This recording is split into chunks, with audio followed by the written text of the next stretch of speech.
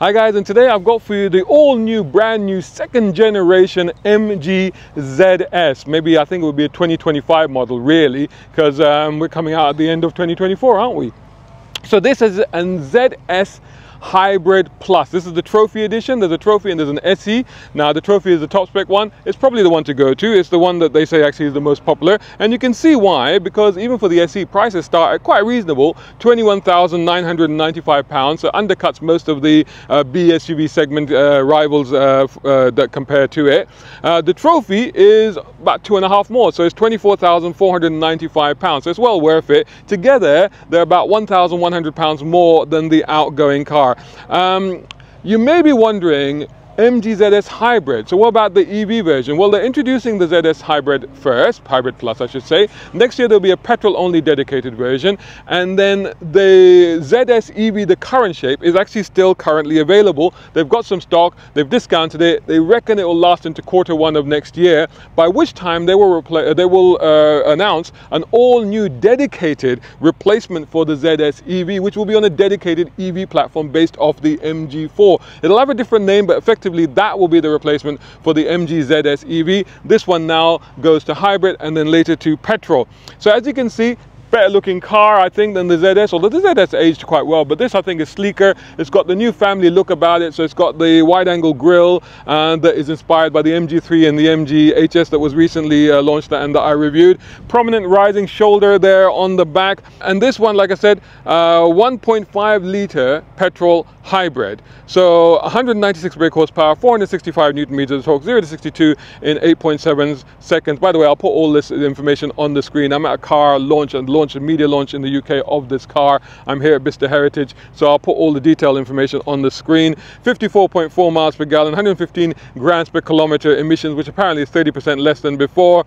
It has a hybrid 3-speed transmission, so that's interesting. 3-level regen as well, 3 driving modes, adaptive cruise control. The car itself is slightly longer, a little bit wider, and certainly a bit taller than the outgoing car. Lots of kit on this thing, lots of things to talk about. So as usual, first of all, we'll look at the boot space, we'll look at the interior room, we'll look at the front, the gadgets and everything, and then of course, we'll take it for a drive. A brown car guy.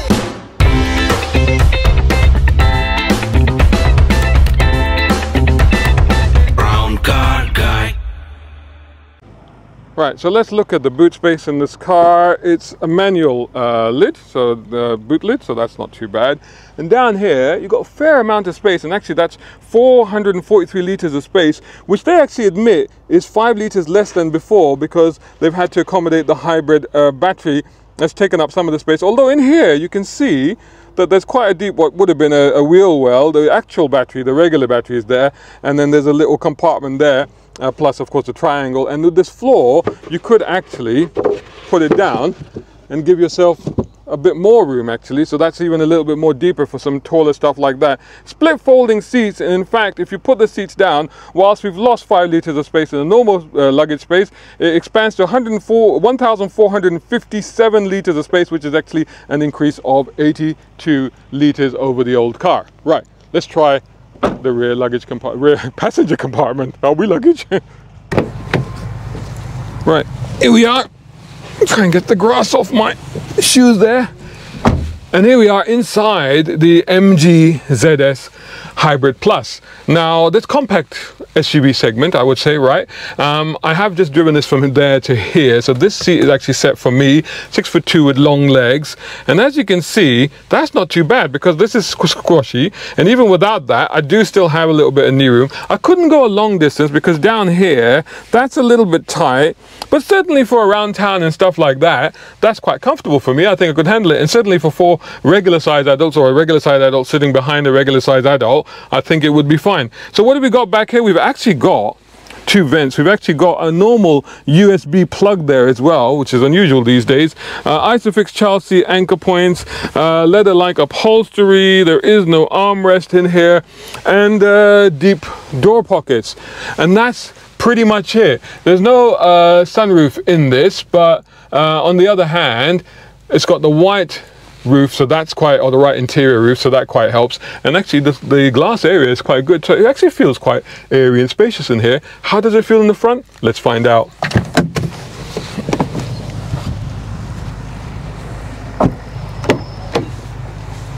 Right, here we are inside the front of the MG ZS 2025. I'm calling it 2025 Hybrid Plus. Now, as you can see, lots of blank screens here. So let's first of all, let's turn it on. So the starter button, as you can see, is down here.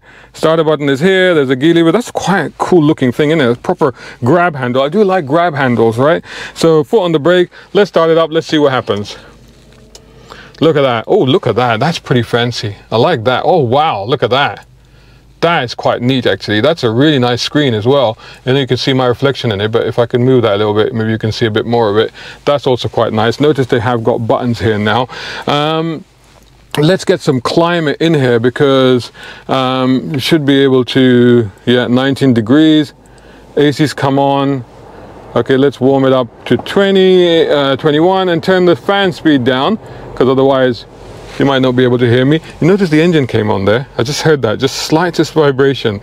Now in here, that screen that you're looking at, that's a 12.3 inch infotainment screen. As you can see, they have put buttons down here to make it easy to navigate and stuff like that. And then over here, you have got a 7-inch instrument cluster, which obviously shows you the car and all the information that you need, including the range, how long all the trip computer stuff is there as well. On the steering column itself, you've now got remote controls as well. Well, you already had them, but here they've actually configured them. They got the configurable ones here, star and star. So this one actually is for the region.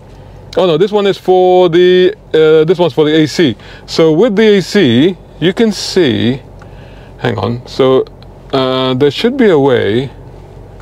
Okay, so that I'm getting confused here, or maybe it's this one. Okay, so this one, you see this, so this button here can now, so you can actually, and the temperature, so if I push it up and down, I can actually, so this button here, so now this is interesting, so this button here, on the steering, you can actually control the climate control. So without actually moving your hand to there, you can do it from here. So that's that button, so if that's that, so that should have been on that side, but anyway, that's there. So what does this one do? So if I turn that off and then I press that one, oh, I see. So if you can see there, you can see a number there, and that is giving you the regen. So 3 levels of regen. So let's start with that in normal. The modes are down here. So if I press that, you got sport and you got eco. So that's so we're going to start with normal mode. And then the rest of the buttons are there. What else have we got on here? So you've got all of these 360-degree camera. So it's got standard 360 and standard sat nav, high definition 360 with radar and, you know, cross traffic alert and all the rest of it. Adaptive cruise controls, of course. Settings there. Configurable vehicle, auto hold and all that. So if you want, auto hold is quite nice. Why isn't that on? Energy regeneration, so that's the 3 settings and stuff like that. Navigation, bind vehicle. Oh, I see, that must be for, what is that for? That towing, is it? Oh, it's for, I see, it's for your app, so you can have an app as well, and then that will obviously then link it to the app. So if I do that, and that will go, that takes me back to the home screen. There's your volume. Down here you've got a power supply, then you've got USB-C there, you've got a tray there, you've got cup holders down here, and then over here you've got another reasonable size cubby bin as well. And seating door, that's not quite nice, just kind of brushed sort of look about it. Deep compartment there. Look at this, this is like a, oh, it's a little tray. So if I push that up there, it's like a little tray. You could put pens and things in there. And then you've got glove box, decent size as well. So quite nice. This is quite nice. I like this arrangement. The vents look quite good, don't they? But this looks fantastic. I love the instrument display, that's for sure. Cool. Let's take it for a drive. Hey, are you liking this video? Then make sure that you hit the like button. That's really important. Also, tell everybody. Right, okay, so let's go for a little drive. We're getting out of Bicester Heritage, and then we've got a road route. So let's just get out of here. So first impressions, the steering wheel, I would like to be able to adjust it for reach, and I can't. I can adjust it for rake, but not for reach. I'd like it to be a little bit closer to me, and in fact I'm going to have to just move my seat back a little bit more forward and move the seat a bit more forward, just to give me that more comfortable reach. I like to be able to, you know, keep that like that sort of thing. But other than that, that's quite comfortable. Good visibility. The instrument panel I really do like on here. Right, so let's get ourselves out of Bicester and onto some nice roads, and then I'll catch up with you at that point. So the good thing about Bicester is that as soon as you leave the venue, you're out into some pretty good roads. And already, you know, like actually the mid-range punch on this, the engine is very unobtrusive. You can hear it. You can just hear it come in there. I've got it on full regen at the moment, so you can detect lift-off braking a little bit, but it's not extreme. It's not like you have to readjust for it. And in fact, if I go back to level 1, yeah, level 1 is kind of coasting. Level 2, you can feel the resistance, and by level 3, yeah, there's definite braking going on. But it's not like, you know, it's not something that you have to take too much time to adjust to. I think it'll be fairly intuitive. But so far so good. Light, easy controls, good all-round visibility. Personally, my body shape, I'm still struggling a little bit in this seat because I keep moving the seat back, forward and back, trying to get the right position for myself to be in a comfortable ratio to the steering wheel. The seating height and stuff is fine. Visibility all around is very good. So far it's been very refined. Now you can see here where every time I lift off, now I'm in traffic, and the regen starts to make itself felt a little bit more because it starts to slow down a bit more than I'm anticipating, so I have to keep coming on and off the accelerator. So I can actually just remove just by using the start button, put it back to 1, and there, yeah, now it feels much more intuitive. So so far so good. Encountered a bit of traffic now, so let's see how we get on a bit later on. Oh, look at this, what a great place, Burton Dassett's Hills. Gotta make a note to come back here again. Fantastic. Great photo locations, and nice little roads as well. Oh, the engine is definitely, interesting there. So at, what was that, about 4,500 RPM, I seem to get another surge of acceleration there. That was interesting. Very cool. So I'm in sports mode now. I still got the regen on, and you can see that every time I lift off I get quite a bit of braking assistance, but that's good. It's kind of what I want. And you do get, look at that, a bit of wheel spin, that makes you smile. So I had it on the motorway earlier, and I was using the cruise control, the active cruise control as well. I think it really likes to keep its distance, but it worked pretty well.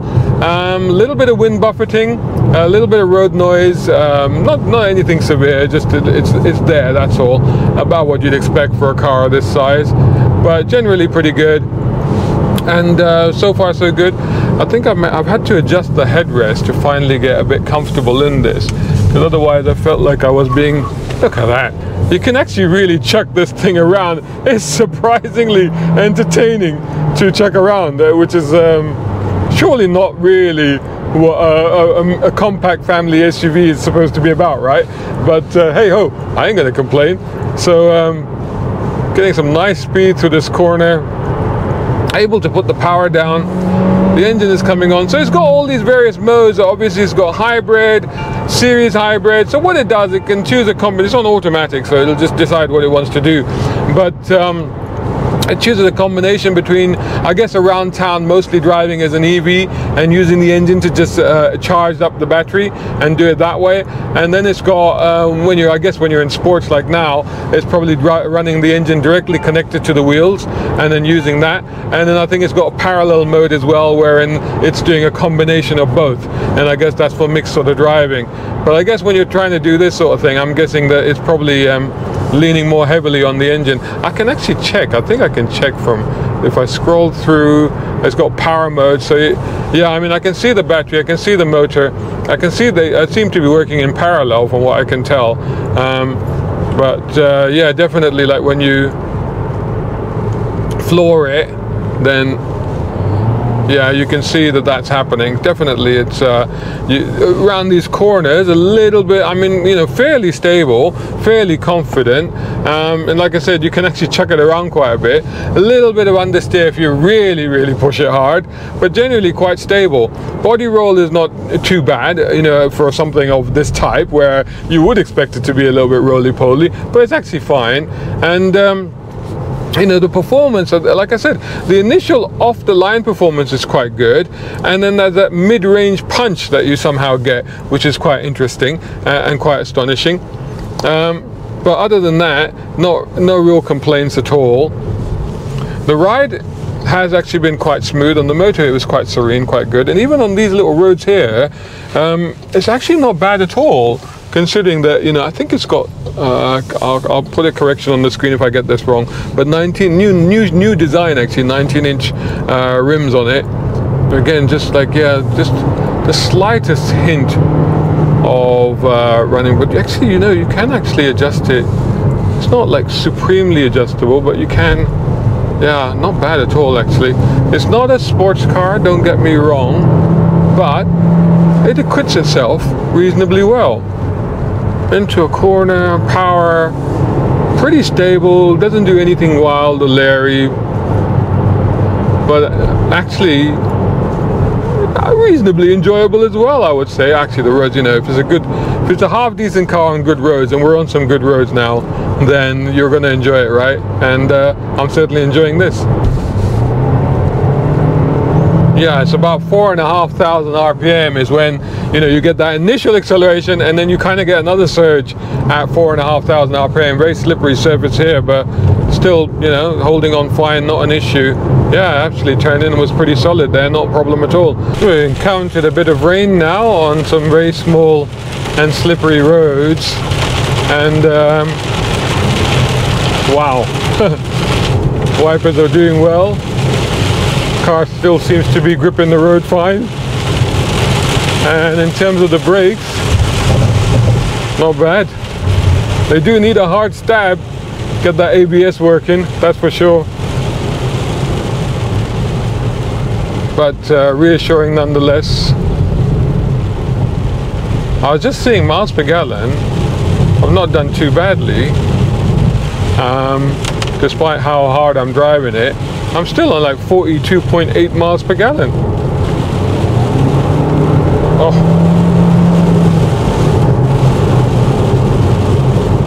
Not bad, you know. And again, nice, a little bit of a kind of a yump there. Not so much a jump, but a yump. So despite the weather, and despite being in you know, what is less than 200 horsepower family SUV, I'm really quite enjoying this little drive. So that's a tick for the new MG ZS, that it's able to be practical, affordable, but also reasonably entertaining. So there you go. I mean, comfortable, practical, affordable, and reasonably well equipped family SUV. I've been trying the stereo as well. It's okay, not bad either. And connectivity, you got apps and everything, all the rest of it, you can do that. So overall, not bad. I think the appeal of the ZS remains, but now it's got more updated, it's got more modern, and I think it looks a little bit better and fits in line with the current family. There you go, that's my review of it. Let me know what you think of the new MG ZS Hybrid Plus in the comments below, and I'll catch you all, bare wheel spin there, in the next video.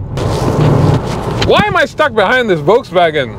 Shout out time, guys. Thank you so much. Hey, if you enjoy my content, why not get involved? Buy me a coffee. You can do that at either of these links. Or if you're watching on YouTube, buy me a thanks or take out a membership. It all helps. It really does.